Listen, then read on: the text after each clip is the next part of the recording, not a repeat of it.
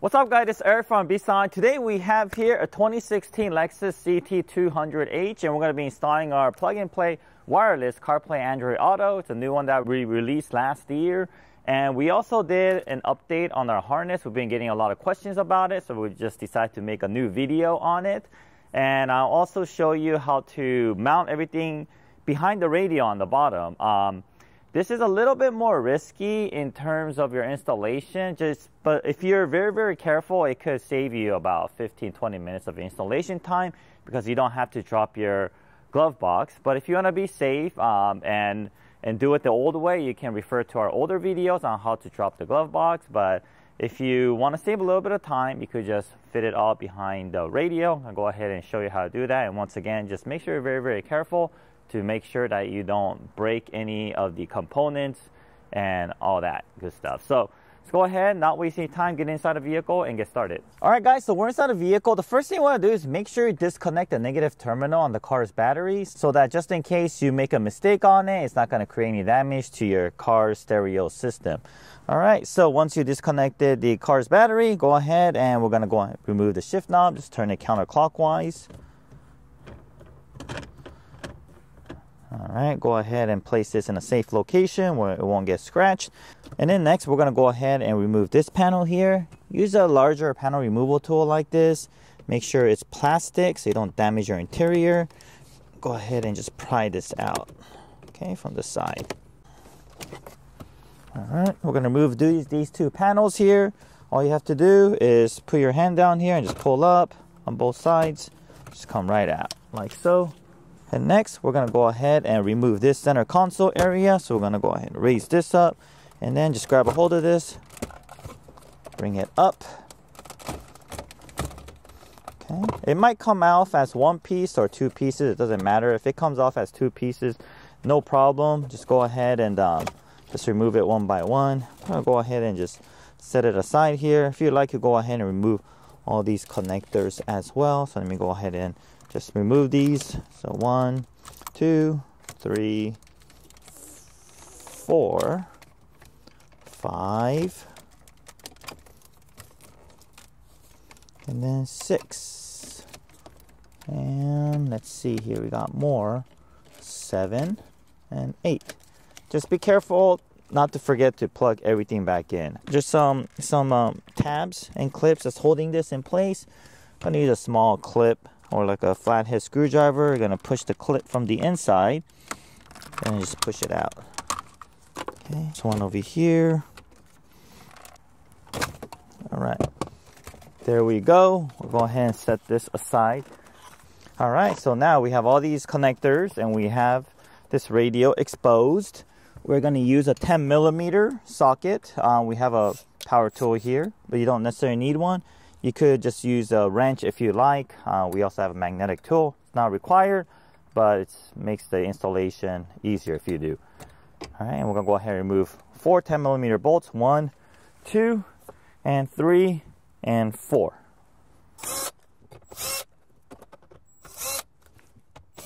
Okay, and then once we get those out, before we remove this, let's go ahead and remove the climate control. Just place your hand behind it and just pull it towards you. And then there's one connector that's holding it. Go ahead and disconnect that. All right, now the radio is ready to come out. Go ahead and just pull it towards you like so. Okay, and then once this is out, let's go ahead and disconnect all the connectors behind the radio. All right, and once again, make sure not to forget to plug everything in. So we got 1, 2, 3, 4, 5, 6, 7, 8, 9, 10, okay, 11,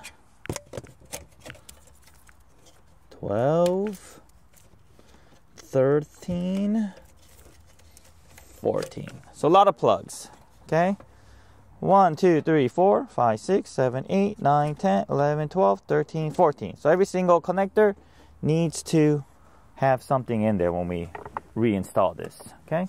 Okay, so once we remove the radio, you can tell there's a lot of room back here. as you can see. So we're gonna go ahead and mount these two boxes actually down here and not behind the glove compartment. The only challenge is just trying to maneuver through all these factory connectors, making sure that when you mount it down there that it is secure and it's not gonna make any rattling noise. Another thing is these connection points here, you want to make sure that there's no risk of it getting pushed in or damaged. All right, so next thing we're gonna do, we're gonna remove these vents up here. So how we're gonna remove it, we're gonna use a panel removal tool and just pry it out, okay? So go ahead and it's important to use these plastic panel removal tools so that you don't damage the interior of your car. All right. I got the right side out. Go for the left side now. Okay, there it is. All right, and there's one connector for your emergency lights. All right, next we're gonna remove the screen. To do that, you're gonna grab a flathead screwdriver, and inside here there's like a little tab that you'll see, like a little clip that's holding. You're gonna push it down, and while you're pushing it down, you're gonna pull this up. Not sure if you can see it. Hopefully you can. That we're gonna push up, and then this also needs to get pressed in while this top piece gets pushed out with the panel removal tool. So I'll go ahead and do that now.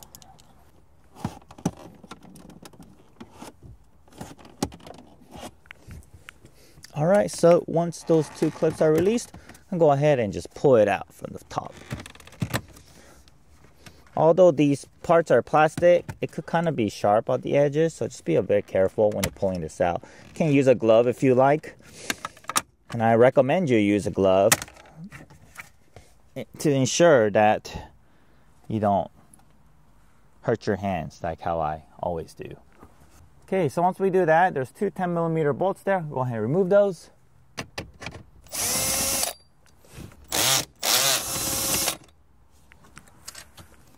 Okay, once you remove those, go ahead and just grab this and just pull it out towards you. And if you look at the back of it, I don't know if you'll notice that there's two connectors here. The blue one's for your GVIF signal, and then the black one to power up your screen and also your backup camera. So go ahead and disconnect those. Just remove your radio, put it aside in a safe location. All right, so once that is out, let's go ahead and route our cables. So we're gonna first route our GVIF cables. Okay, just to remind you, this install, we're gonna install our boxes down here. The previous video, we did it here. Here is safer. This is a bit more risky, but you'll save some time, and as long as you're careful, it is okay. So if you see yourself, if you're not a careful person, then install it behind the glove box. Okay. All right, here we go. So this GVIF in is going to connect to the car's cable. The GVIF out is going to connect. This one's going to connect to the screen. Okay. And let's go ahead and route this side, which is going to be the green part. So it's going to go straight down the middle.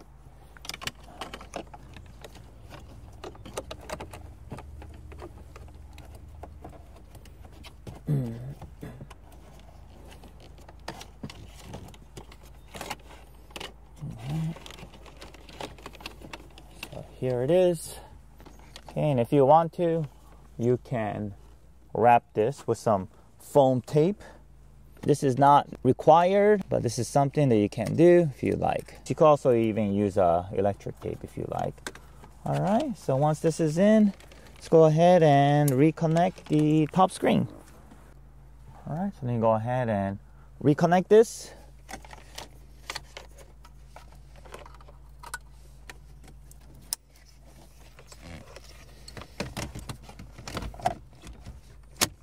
Let's go ahead and connect our main interface harness and also our auxiliary audio harness and route our antenna cable. So there's some CAN wires here. This is going to be pre-configured already, so you don't have to deal with it. But if you want to just double check our work, the red cable that's marked GS needs to be connected to the orange and the white, okay, on both sides. And then the brown cable that says RX will just go pass through. So these should look like this. All right. Okay, so we're gonna go ahead and grab the female side of this. We're gonna connect to the factory 56-pin connector, like so. Okay. There's gonna be a lot of extra wires, and then we're gonna go ahead and tie them later with an electric tape. Let's go ahead and route this. We're gonna route this from the driver's side here. I'm gonna go under the panel and we'll grab it with our right hand. Okay, and this is gonna be tucked in behind this panel here later. All right. See, you could either tuck it in here or you can route it to under the panel, under the steering wheel area. So it's up to you. Okay, so now let's connect the auxiliary. Should be this one. Okay, there it is. All right, guys, so now that we got the audio harness and the 56-pin connector connected to the factory harness, go ahead and just organize the cables a little bit. Try not to cross them from each other and just keep them organized. And we're gonna go ahead and connect this one here to this box. Okay, like so. All right. And you'll notice that there's a lot of additional wires, so we could go ahead and just tie them up like this because we just need to go down there, right? We don't need too much wiring, too much wires for this. So let me go ahead and organize these a little bit. And then let me see, there's a microphone cable coming from the main harness. We're going to connect to our MV17W. It's a wireless module. All right, so everything that's going to be connected to the wireless module, I'm going to move it to the left side here. And then what is left is our HDMI cable that we are going to connect between this box and the CarPlay module. It's a bit long. It's going to be next to each other, so you don't really need this length. But if you do end up mounting it behind the glove box, you will need this length. USB cable. Okay, this is a wireless device, but if you want to use wired or if you want to use this to charge your phone, it does charge much faster than your factory USB. So it's something I recommend. For this customer, he wants it sticking on the left side here, so I'll go ahead and route it through the little opening on the left side here.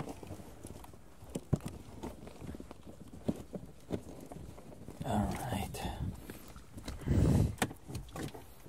Okay, there we go. And leave it at that. Go ahead and connect these. We have the USB, the RF antenna. You may also refer to the written instructions on the wiring diagram so you know how everything is connected. We have the audio cable here from the auxiliary harness. I'm going to connect this to line out. Do not connect to external speaker. You'll get distorted sound because that is mono. And then we also have the mic input, which is coming from the main harness, the 3.5mm jack from the main harness. Oops. Mic input. And we also have this cable here. This is the power cable to power up this MV17 wireless. And we also have this HDMI that connects the two boxes together. Oh yeah, so and then lastly we got the two GVIF cables for our interface here. And how we're going to connect this is the one that's labeled GVIF out, we're going to connect to the inside, and the one that's labeled GVIF in, we're going to connect this on the outer edge. Okay, and the dip switch is going to be pre-configured for you. You could also check the tag on here, or you can refer to the instructions manual for the correct configuration. Okay, so I'll go ahead and mount this back here. I'm going to see how much room we have. And once again, while going in here, really be careful for this part right here, okay? Where the HDMI plugs into here. That's probably the most fragile part of this kit. And if you give any pressure, it might break. Well, it will break actually. So, got a lot of room down here. It's a little too much room. It's gonna make some noise. So, what I'm gonna do with this is I will add some foam tape. Okay, if you guys ever add any of these type of foam tapes, make sure you keep this area open. Also keep these vents open for ventilation and for cooling. Alright, so for this side I actually went a little bit fatter so I could cover and give a little bit support on this HDMI cable. Okay, so I got this. Okay, and now I could ensure that this will not rattle or make any noise when it's down here. Okay, and let me go ahead and now mount this guy. This one I will go down deeper. There's a lot of room down there. And then I'll wrap it with some foam tape. So this one I'm going to go ahead and cover as much as we can, keeping these vent holes open. When you're putting it in there, just be sure you're not forcing anything in. Don't push in too much and don't force anything in, or else you really might end up damaging one of the connectors or one of the connection points, and many times it's not fixable. So please be very, very careful when you're placing these boxes behind the radio, just as you're seeing here. Let me go ahead and organize these a little bit. And after that, we're going to reverse order everything we just did, which will complete the installation.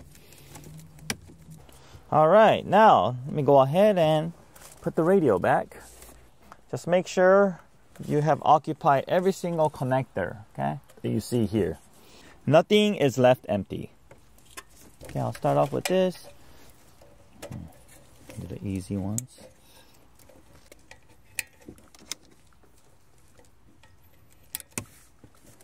Alright, everything is in. Top row, middle row, and the bottom row. Alright, now that everything's in, let me go ahead and push the radio back to its original location.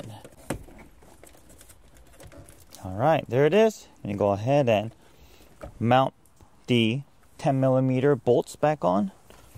If you want to torque it, the correct torque spec is 10 pounds.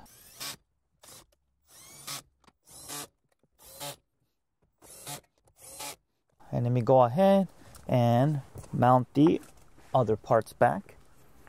I'm going to go ahead and mount this center area first, because I do want to test it for proper operation before we finalize and put everything else back.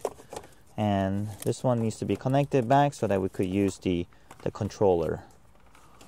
Okay, just note, if you turn on your car without this connected, you will get the airbag warning sign, but as soon as you connect everything back, it will disappear. Your warning lights will disappear. Everything's connected. Alright, let's go ahead and do a quick test. Alright, when you first turn on your vehicle, the system will load. So go ahead and give it a few minutes for that to complete. Alright, connect my phone to test operation. Okay, so we're going to first select auxiliary. Under your source menu, your media. Okay, you can also press the media button here. It'll cycle through and it'll go to your auxiliary. So you'll see that new AV menu. Go ahead and just ignore it and press and hold the home button. Alright, and just want to make sure I hear music. Alright.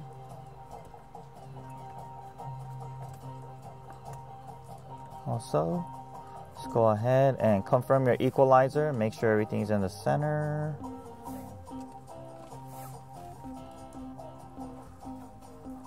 Make sure both of your side speakers are working, left and right. This customer had a little bit towards the front, so I'll leave it at that. Okay, let's go ahead and confirm your next track and previous track, which is working. Volume controls, it's working. Okay, let's confirm Siri. What's the weather? It's currently cloudy. Terrific. And 56 degrees. All right, looks like everything is functioning as it should. So I'm gonna go ahead and put everything back and reinstall all the factory panels.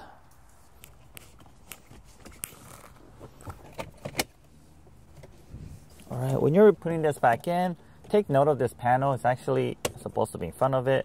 You can actually, here you go. Just remove it, push it back in. There it is, right there. All right.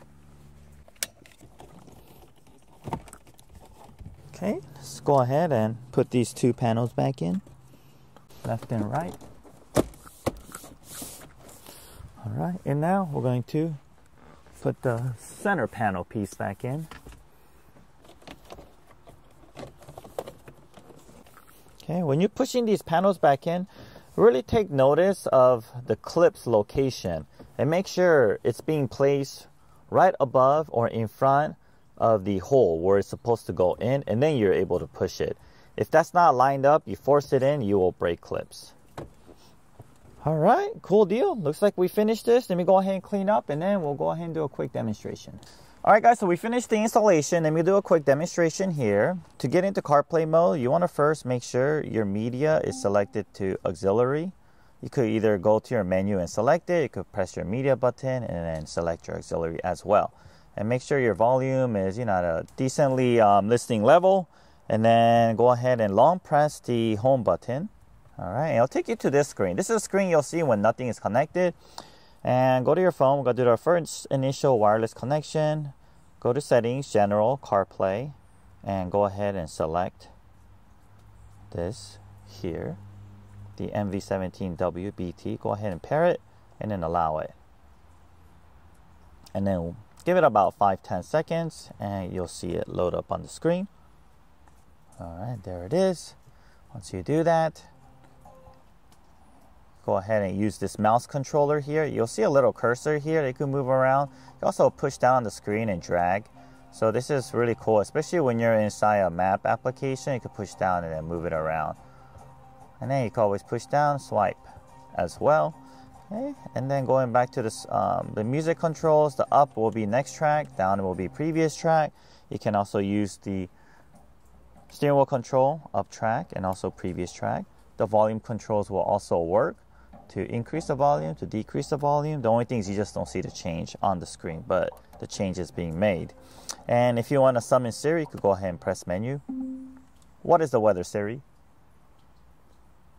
It's currently cloudy and 56 degrees. And to go back to your factory screen, you're gonna go ahead and press and hold the home button. So press and hold the home button again to go show the CarPlay screen. And then let me go over some other controls or other settings that you want to do on your phone. So once you have this set up, go back to your general, go to settings, and then go to accessibility, and go to touch, all the way down, call audio routing. Make sure it's set to Bluetooth headset. And in addition to that, make sure your Bluetooth setting here for your vehicle is named Lexus CT. If you see car accessory, you have to go to I and then change the name to Lexus CT in order for the phone call to route correctly. And you also need to be connected wirelessly to the CarPlay system to route correctly as well. So I'm going to do a really quick example here. I'm going to go ahead and call Pete Sonic. All right. And when I make that phone call here, I could confirm it is going to Lexus CT. And your steering wheel controls will work too, to pick up the phone call, to hang up, like that. All right. And then this button here for the voice activation, this is locked to the Lexus system, so it won't work with Siri. Instead, you're going to just go ahead and press the menu button to summon Siri. All right, and then there's one thing I want to go over with you guys. So right now the phone is connected to the car's Bluetooth and the CarPlay Bluetooth. So for the car's Bluetooth side, we're going to use it for phone calls. For the CarPlay Bluetooth, we're going to use it for music. So you can actually confirm that by scrolling down and looking at this icon here. That's the CarPlay icon, and it's CarPlay selected, right? So say that you go back to your home, or you press the media button, right, or the mode button, and it'll cycle through different modes. So you gotta say, you go to your Bluetooth, you press music. Okay, you hear music now, but sometimes you might not hear, depends. Because, like if you look over here, Okay, it did go to Lexus CT automatically. So your car is pulling music through your phone's Bluetooth. As you can see here, Lexus CT. But say that we press media button again to go to auxiliary. And then we go to CarPlay. Sometimes, or if you cycle through your car's Bluetooth system, it'll stay in Lexus CT even though you're in CarPlay mode, and you won't be able to hear any music even though the counter's going. In this case, go to your phone and then just go ahead and select the CarPlay, and then the music will resume. All right, you won't have this issue unless you are cycling through different sources, and once in a blue moon it might happen. So if you're in the CarPlay mode, you don't hear music, go to your phone and just make sure the CarPlay is selected. And how you do that, just go down and then just unlock your phone. You'll see what's playing, and you could just select here and so forth. All right guys, well this concludes our installation demonstration on this Lexus CT200H. It's also compatible with other Lexus CT200H from 2014 all the way to the most recent CT200H. In addition to that, it's also compatible with other 2013 all the way to 2021 Lexus models. If you have any questions, leave a comment below, or you can email us at info@bsonicusa.com. And if you haven't yet, make sure you subscribe to our page and also give us a like to help the algorithms of the YouTube. And see you on the next video.